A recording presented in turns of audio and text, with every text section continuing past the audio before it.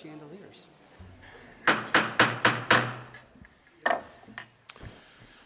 Call to order the Gurnee Village Board regular meeting of January 23rd, 2023.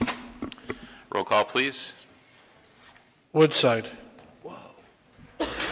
Ross. Here. Garner. Here. O'Brien. Present. Balmas. Present. Thorstensen.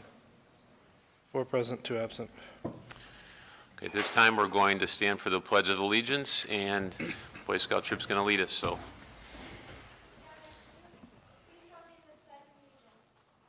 Pledge allegiance to the flag of the United States of America and to the republic for which it stands, one nation, under God, indivisible, with liberty and justice for all.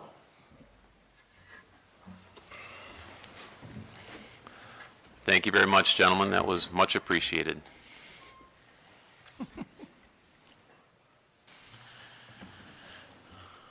I told them that they didn't have to stay and listen to grown-ups talk all night. So to start on the first item on the agenda, to approve the consent agenda as presented. Second. Motion by Trustee Balmas, second by Trustee O'Brien. Roll call, please. Ross. Aye. Garner. Aye. O'Brien. Aye. Balmas. Aye. 4 aye. Motion carries. Pat? Item number 1, approval of the minutes on the January 9th, 2023 meeting.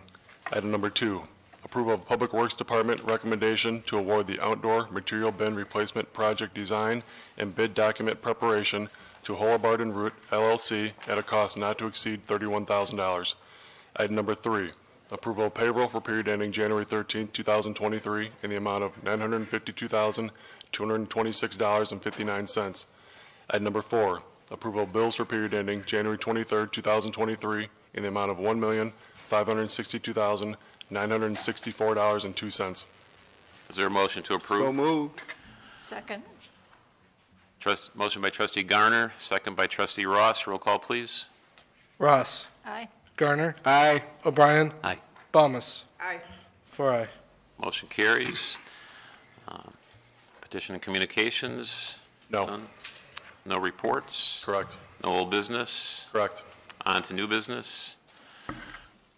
Item number 1, approval of ordinance 2023-06, adding 1 Class 1 liquor license by amending Section 6-56 of Article 2 of Chapter 6 of the Gurnee Municipal Code entitled Alcoholic Beverages, College of Lake County Advanced Technology Center, 7735 West Grand Avenue. Pat? Sure. So CLC has requested a Class 1 liquor license in conjunction with the opening of the Advanced Technology Center over at Grand and Rollins. This would be used for when they have events on site. So it's not like there's a bar on campus for the students or anything. This is when they have special events on site. Police department conducted all the necessary background checks, found nothing to disqualify the request. I believe we have a rep from CLC here, Christine Clippert. If there's any questions from the village board, otherwise it's ready for your consideration. Is there a motion? So moved. Second. Motion by Trustee Balmas, second by Trustee Garner. Any discussion? Roll call, please. Ross. Aye. Garner. Aye. O'Brien. Aye. Balmas. Aye. 4 aye. Motion carries. Approval of ordinance 2023-07, granting exception to the underlying use regulations of the 01 Restricted Office District and an amendment to an existing PUD, ordinance 2010-32, to establish inpatient treatment facility as an authorized special use in the 01 district for property located at 3915 Oglesby Avenue. Pat? Sure. So the next 2 items on the agenda are related, so I'll summarize them here together and then turn it over to the petitioner to fill any blanks that I missed. I had a memo in your packet from our planning manager, Tracy Velkover, on this. Lake Harbor Treatment is requesting to allow establishment and operation of an approximate 30-bed dual diagnosis inpatient treatment facility focusing on substance abuse and mental health at 3915 Oglesby. Those familiar with the area, this parcel is set back off of Greenleaf behind a private property. Oglesby Avenue, actually it kind of acts as a driveway back to this property, so there's no frontage on Greenleaf or on Oglesby for this property. 260 feet back from Greenleaf. The property zoned O1, it was zoned that in 2010 with a PUD, as indicated in the staff memo. To accomplish what they're looking to do back there, they need an exception to the underlying zoning use regulations, an amendment to the PUD agreement and ordinance to establish inpatient treatment facility as an authorized special use permit in the PUD. And then the next item under new business is the actual special use itself. Brief description of the project, converting the 12,000 square foot medical office building to, as I said before, about a 30-bed inpatient treatment facility. I expect it to be occupied on average about 75% of the time, or 75% of the beds on average. Removing 7 parking stalls south of the building to install a fenced-in area and gazebo. The facility is licensed by the state of Illinois. The patients are given background checks and screened before their admitted entrance into it.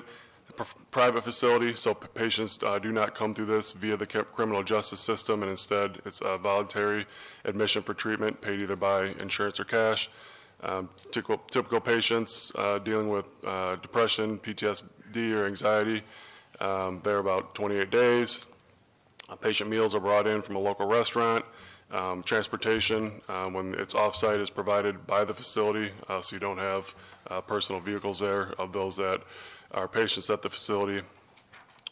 And they estimate about 65 total employees, with about 25 expected on their largest shift. So I talked a little bit about Oglesby and where that's located down the road, so there won't be any signage. The petitioner is completely fine with that. The zoning ordinance doesn't call it an inpatient treatment facility currently. We have some uses that are somewhat similar, but not quite a good fit for this. So that is where the exception comes in to add this new designation into the PUD, or into this underlying zoning, and then allow it as a special use permit. So was before the Planning and Zoning Board, and both of the requests received unanimous 6-0 favorable recommendations, and is before you tonight for consideration. And as I said, Hal Frank is here on behalf of the petitioner, and can fill in anything I missed or answer questions for the board. Mr. Frank, do you plan on making a presentation or not? Thank you, Mayor. Members of the board, ladies and gentlemen, my name is Hal Frank. I'm an attorney with the law firm of Meltzer, Patil, and Stell. I'm here on behalf of the petitioner, Lake Harbor Treatment, LLC. I've joined with a couple of representatives that are here to either make a brief presentation if that's what you'd like, or just answer any questions you have. Just to set the stage a little bit, I think the village administrator laid everything out very well. Our client is a contract purchaser. We think it's a great use for the property. As you know, when you apply for a special use, there are a number of standards that you need to meet. I always tell people the number one most important standard is the community need for the special use in that particular location. And I think as we established at the Planning and Zoning Board public hearing, there's a significant need for this proposed inpatient treatment facility, both in the village of Gurnee and just Lake County generally. And so what we did in our application was to figure out is use and adaptive reuse of the existing building in the community without doing an amendment to your zoning ordinance, because it doesn't really contemplate this use. And so we approached this by saying, is there a way to do this in a way that doesn't make it effective really for the whole village and can be tailored for the property as a whole, specifically as a, and so fortunately your ordinance has a provision that says when you're in a PUD, a planning and development, you can grant a use exception. And so that's what we applied for, and that's what the PZB considered, an exception to the general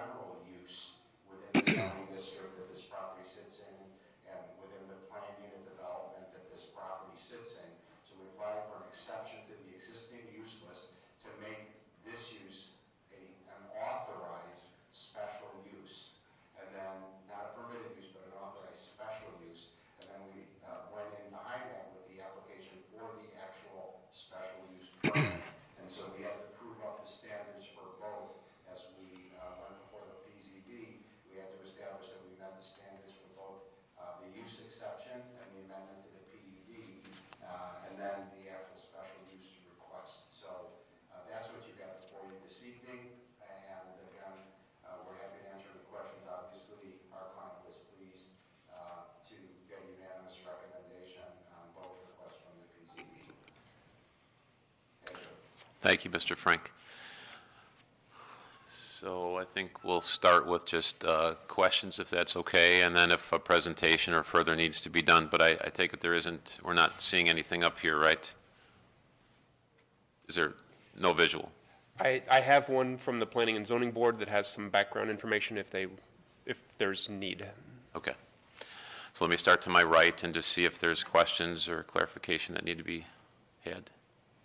Yeah, I just have a comment that it was very clear and it was very well done, the presentation that we received. Okay. Thanks, Ms. Ross. To my left, Trustee Balmas or Trustee Garner? I would like to just make a statement that, for the record, that I have worked on both sides of the opioid crisis in the country. I sold pharmaceuticals, opioids specifically, and educated physicians on the features, advantages, and benefits of opioids for probably 20 years. And currently I work on the opposite side of the argument, where I work for a methadone clinic where patients come in daily to receive methadone who are trying to manage their addiction. As a result, I can tell you that, you know, working both sides, I had a lot of reservations about, you know, those types of patients and their behaviors, if you will, and I found that I was dead wrong. As I said, every day I work in a methadone clinic where patients of all types come in, insured, uninsured, cash paying, and we have zero problems, and it's actually on Greenleaf. Most residents have no idea that it's there. They come and go daily, but I think the benefit has to be there if we're going to, at some point, try to address the opioid addiction in America. So, I just wanted to state that because there's a lot of people out there, more than you think, of all stripes, professional, down and out, homeless, you name it. All of us have a problem with addiction. And so I just think where this place is located, for those who don't want to see it, it's off the street. It's not on the frontage of Greenleaf. It's a 28-day facility that's going to help somebody who wants to be helped. I don't see it as a problem at all. And as I said, I've worked for many years on both sides of the equation, and I am comfortable with this facility coming to Gurnee. Thank you, Trustee Garner. Trustee Balmas, any comments, statements? No, but if you want, I'll make a motion. Motion by Trustee Balmas, second by Trustee Garner. Roll call, please. Ross. Aye. Garner. Aye. O'Brien. Aye. Balmas. Aye. 4-0. Welcome to Gurnee. Thanks. Oh, sorry. One more. Aye, that's right. Sorry. We have one more to do. So with reference to the second item for approval of ordinance 2023 08. 08, is there a motion on that? So moved. Second. Motion by Trustee O'Brien, second by Trustee Ross. Okay. Roll call, please. Ross. Aye. Garner. Aye. O'Brien. Aye.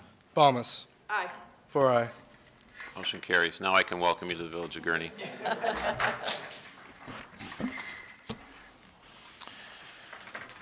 So our business is concluded for tonight. I'm guessing that the rest of you are here for public comment. How smart of me, right? So we have public comment, so we just would ask that you would stand and you'd state your name. And the purpose is just that public comment is that there won't be an interaction from us, which is always somewhat not very satisfying.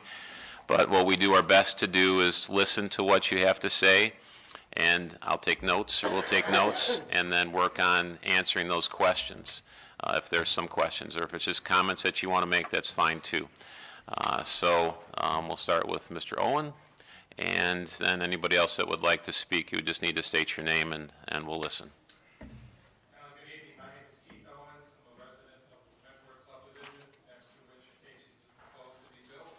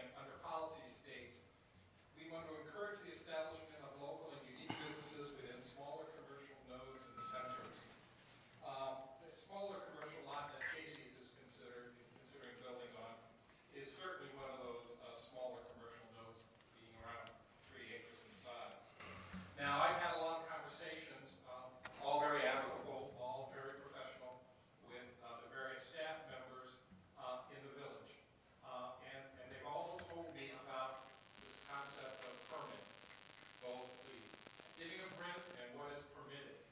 Um, Right now, it's zone C2. We understand that it's been zone C2 for 30 years, and it's actually been approved for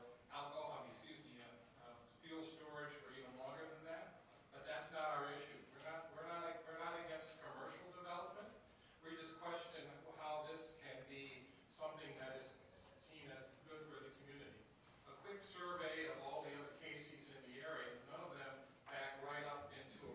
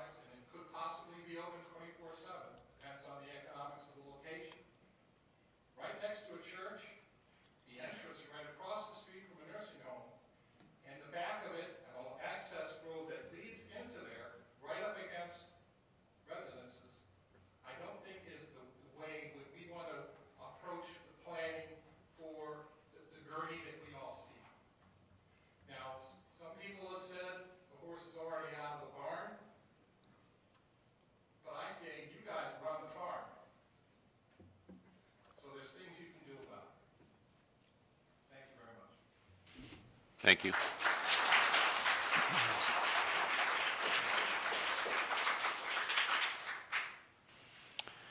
Anybody else would like to speak, or thank you, Mr. Owen, for that? Sure. Even though there's not much more for me to say, it's just Keith did a pretty good job. I thought so. Very good, it's good to hear.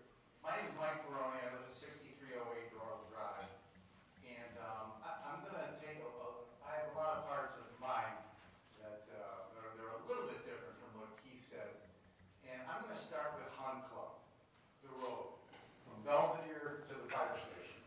It's really a pretty nice looking road. It's a little bit of a soft road. It's a little bit of a green road. It's a pleasant road to drive down. It runs smack up against a huge commercial complex. It's a really nice road. Except there's one part of that road that isn't that nice. It sticks out like a sore thumb, and it's Washington, the intersection of Washington and Hunt Club. When we were looking for a house 6 years ago or so, the intersection of Washington and Hunt Club, something was being done, it was being fixed. I'm not from this area, so I have no idea what was being fixed, I don't remember, but it was being fixed. And now that intersection looks like it needs to be fixed again. I know there's more plans to add lanes and everything. The point being, now especially, the plans, well, let me go back to the car wash thing. Much care was taken by the county. You got these county roads, the county takes much care about entrance and egress to the roads. And the diagrams, I'm sure, look great. They've got the dotted lines and the curve and the solid lines and the radius is marked, and everything looked great. People illegally turn in and out of that place every day. I'm going to tell you something. This is the honest to God's truth. Today I was driving by there, and just driving by, I wasn't even stopped by a light. Driving by, this is the honest to God's truth. I saw 2 cars commit 3 illegal left-hand turns. I swear, it was unbelievable. I kind of laughed. It was just unbelievable. Okay, let's get to the point. Now here we are. Sorry, it took so long there. So now you've got Gage's Lake and Hunt Club. We're walking down the same path. We're just going down the same path. I'd like to echo Keith's comments about it's a pretty nice intersection on a pretty nice street with a church next door with the Stations of the Cross and the headlights of the tanker trucks that are coming out of the gas station, if that were to happen. And it really is kind of jarring. And then you've got Bickford, the exit on the other side. You've got the exit from the business, you've got the exit from Bickford, you've got the exit from the neighborhoods coming together in this little cramped space. And I'm sure the diagrams all show really nice turning lanes and everything. It's just, it's just wrong. It just seems so wrong. Now, one thing that I totally understand is, is what Keith was saying. I understand finances fairly well. I understand finances of a village fairly well too, actually. And that's what makes your job so hard, is how to, the financial specifications of a 1-year business plan, a 5-year business plan, and then you've got more the platitudes and the visions of a 20-year business plan. And boy, every day it's such hard work to get those things to match. Every day you make decisions about the business plan and carrying out the business, the quarterly plan, the yearly plan, but you got to keep that eye to the 20-year plan. And the fellow that was just before me, the inpatient facility, he talked about significant community need. I don't see any community need really for another gas station, but there's not a significant community need in my eyes. So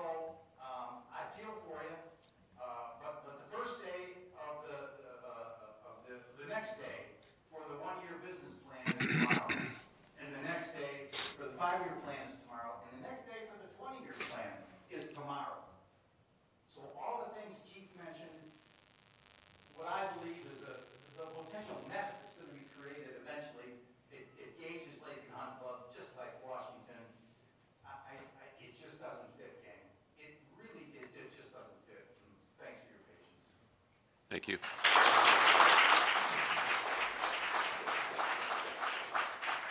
Yes, ma'am? Should have let you go first with that child, don't you think? My name is Paula Montes. I think we also need to take into consideration the presence of Woodland Elementary and the risk that this would be to the health and safety of the children there and the amount of school buses that go through this intersection every single day. Thank you.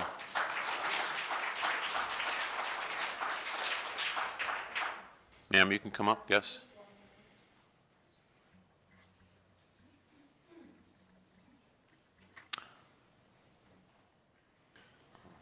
My name is Kanchan.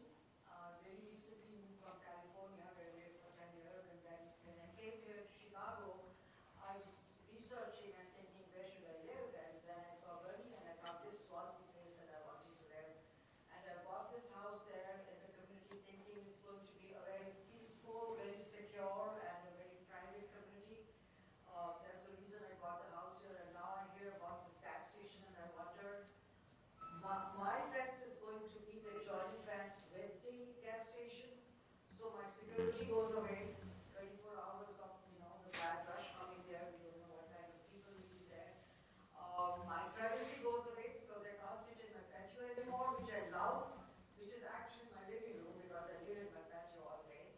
So my privacy is gone, and the peace is gone too, because if it's open 24 hours, I can see the headlights coming into my bedroom the whole night.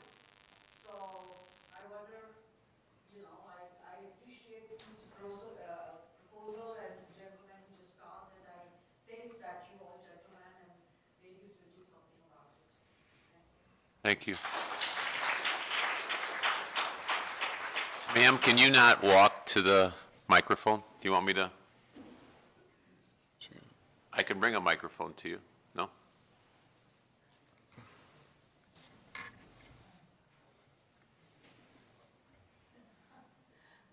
My name is Karen Minsky. I live at 6488 Doral Drive. The proposed Casey's gas station will be immediately adjacent to my home. When I purchased my home, one of the big selling features was having a corner lot and having quiet, because I'm on a corner. I only have one neighbor next door to me.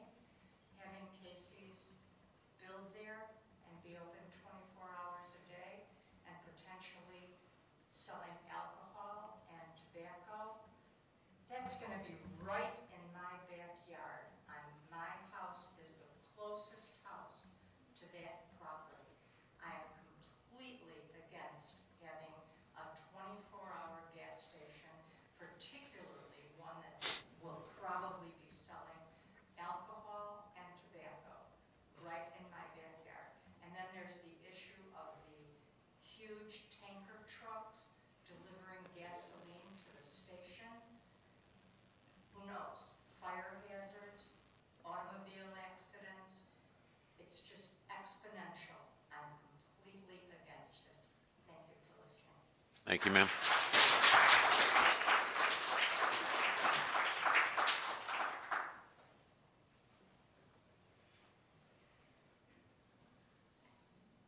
Ladies and gentlemen, my name is Kevin Weeks. Pardon my voice, I had 3 throat surgeries this year, so I like to sound like Lou Rawls. I think my fellow residents make good points, but I also think it's important that you understand that we're not here to limit the ability of the village of Gurnee to generate revenue through fuel tax.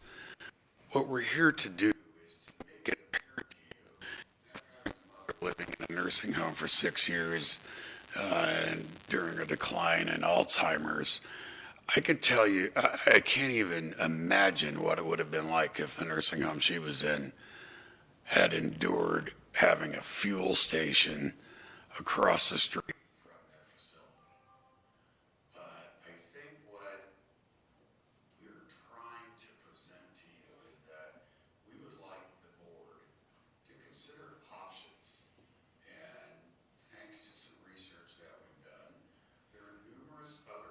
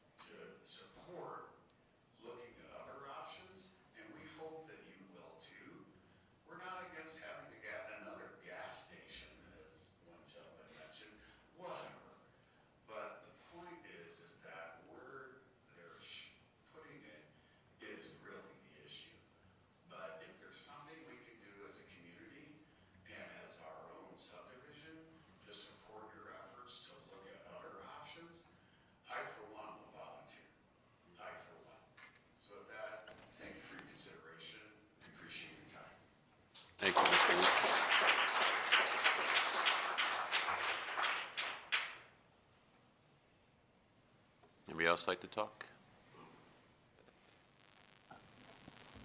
Hi, my name is Joel Zuiz, the author of the 328 South Fork Drive. Along with the other residents, we knew it was commercially zoned. We have 2 years coming up, let's say Patrick's Day. We knew it was going to be commercial. We knew that all along. But if you look at all the other commercial development around South Fork, if you look at the northwest, there's commercial, PNC Big, a attorney's office, and a few other office buildings.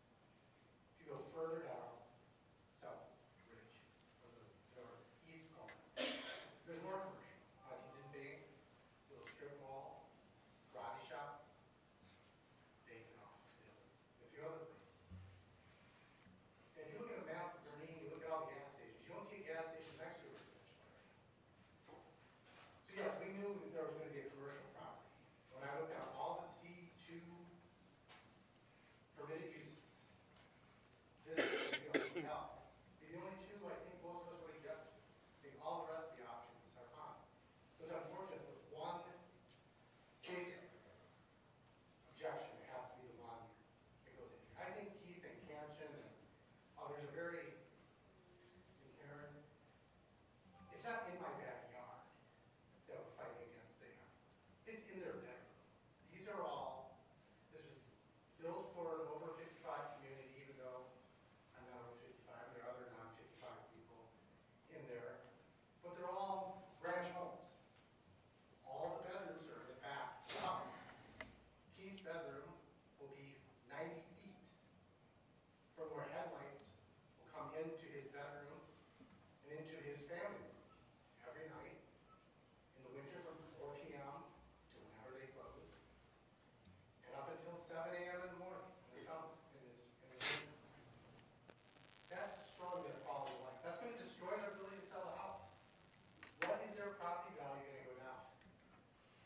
I would suggest that one thing the board should do is seriously look at their zoning policy. And then if adjacent landowners object to the use of vacant lot, there should be an appeal process. We should have an appeal process. You can say it has to be unanimous with all the adjacent owners, or 75%. But I think all the adjacent owners here would say, we object to this. And the board should then say, yes, it's a permitted use. But if all the adjacent neighbors, so at the end of the day, the zoning policy is favoring the undeveloped property versus the developed property. We have invested 20 to 60%, 70% of our life earnings into our home. And we have no say in what goes in. We have no say in how our property values are going to be destroyed. We don't know by how much. But Casey, which has 2,500 locations, this represents 0.0004 of their locations. This is a rounding error to them. This isn't one line of an update. This affects us more than anything else. And I would say, because it's an over 55 community, 15% of our population, by my estimate, of the 127 residents, 15% are over the age of 80. I don't want you to raise your hands for those who are here. Another 50% are 65 to 79. 35% of the population of this area is under the age of 65. The average age, I guess, is about 62, 63. And I know these, a lot of these are my friends and neighbors, and they're very caring, they're very intelligent. But, as life goes on, their reflexes aren't as fast as they were before. They don't have as much strength as they were before. I help them out when I can. This is a vulnerable population. So to put a high traffic, I know we don't have a traffic study, but according to Casey's annual report, the average gas station in Casey's does between 700 and 800 transactions a day, according to their report. 700 to 800 transactions. Now, some of those will be duplicate, right? Because someone gets gas and goes into the store. But let's just say it's 500 vehicles a day are going to come into Casey's. So it's 500 in, 500, 1,000 trips. Now, getting that gas station, coming north, south, or east, you have to come through Wentworth Drive. To leave, going north or east, you're going to come through Wentworth Drive. So we're going to see 5,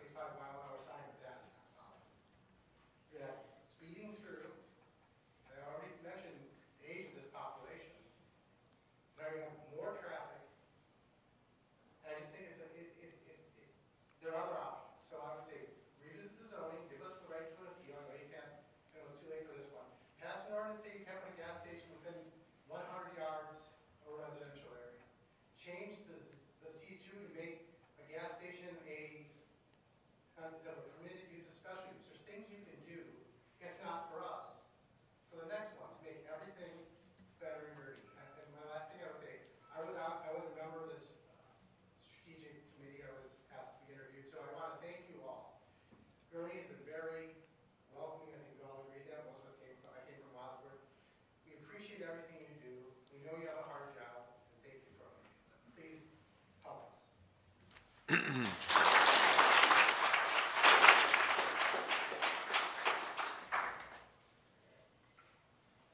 else have any comments?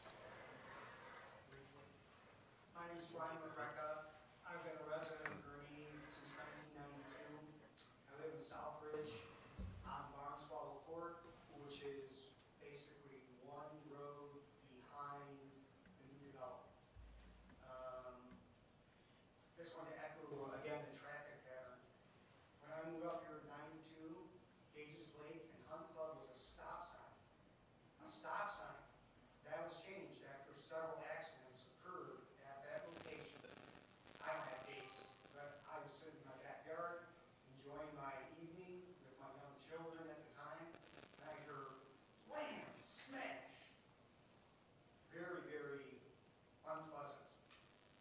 I'm just wondering if someone's done traffic studies on that, on those intersections, and you have traffic come back through Wentworth and out the other swirling, the same. It'll be swirled up my street because people will go up, oh, is this an exit? No, it's not. And they go down a little further on South Fork and down all the way to where they can get out, which would be South Fork and I'm sorry, Wildflower Drive. Take another left or take a right so they can go north, or take a left so they can go south and continue on the road, home or wherever they're going. I guess my point was traffic is going to be unbearable if this happens, and I want your consideration so that it doesn't happen. It's just not a good place for a gas station. Commercially zoned, I understood that when I moved up here. Bob used to be there when these fine residents bought homes in that area. I was like, fantastic, we're getting homes in our homes. And then along at the same time, the additional Bickford went in. My father-in-law stayed at Bickford. It was beautiful. We were able to walk there every Friday night and visit my father-in-law. So we have to keep this community a community and not zone it for, I know it's zoned currently for commercial, but gosh, if there's any way that I would change that, I certainly would try to change that. But village, you want to make money, but this is not the way to do it.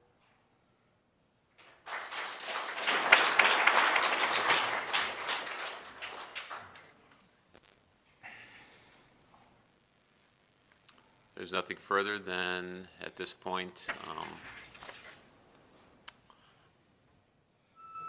to say something. wasn't fast enough, was I? Rebecca and I also live on Maxwell. I just wanted to reiterate all the comments that have been going on here, and I feel really bad for some of these people that their properties and specifically their bedrooms that will be facing all of this when they're trying to sleep at night and lights are flashing in their windows. And I know this firsthand because my husband and I, we had a peaceful existence where our bedroom faced the back end of another home.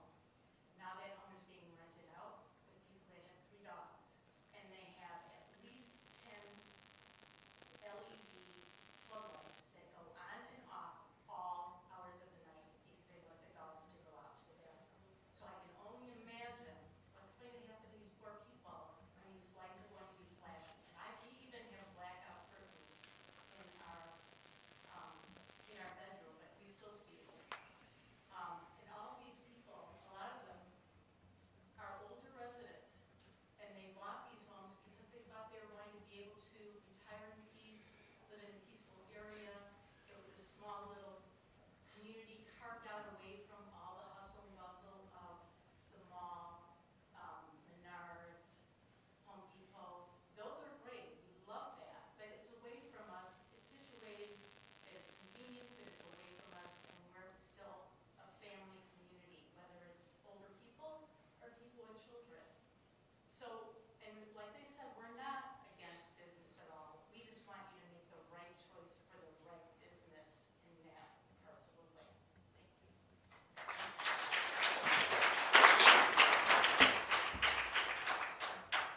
You're going to test me, aren't you, Keith?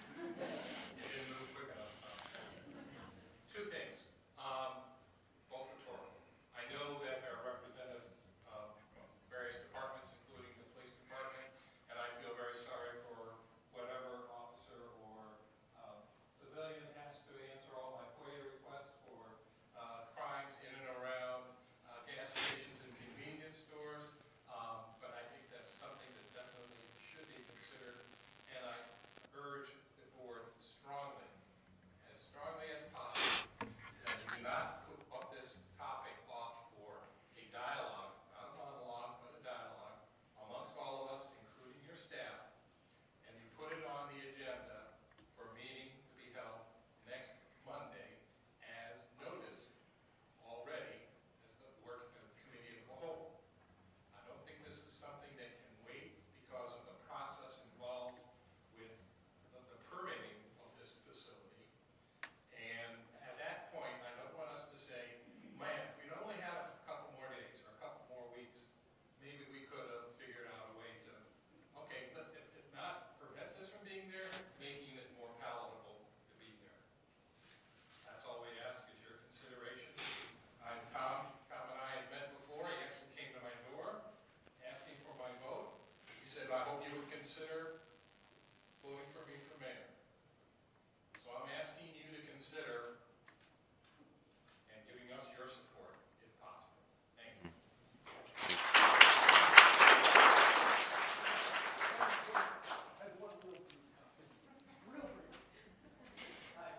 Is that a promise? I'm Bob Herman. I'm from 6415 Barn Swallow in Southridge subdivision. It's regarding the safety factor that's been discussed by some of the gentlemen, people talking here. The thing I have now, the left turns across 3 lanes of traffic coming from both directions. That was already spoken about, but there's this additional traffic on South Fork coming out from Wentworth. There's many children, young children, 3, 4, 5, 6, 7, 8, cutting across the road. You know, we drive the roads carefully. We know the neighborhood. We know we have to watch out. I've had kids run in front of me several times. I just worry about the safety of the children. That becomes kind of a main thoroughfare in Southridge, in addition to all that's been discussed as well. So that's it. Thank you. You kept your promise. Good.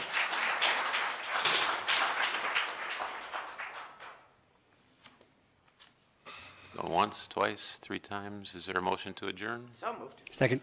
Motion by trustee Balmas, second by trustee O'Brien. All in favor, say aye. Aye. Thank you very much for coming out. It's important to us to hear from the residents, so I appreciate your way you presented yourself. It was honorable, and I just appreciate that. It's something we need to hear, so thanks. Have a good night.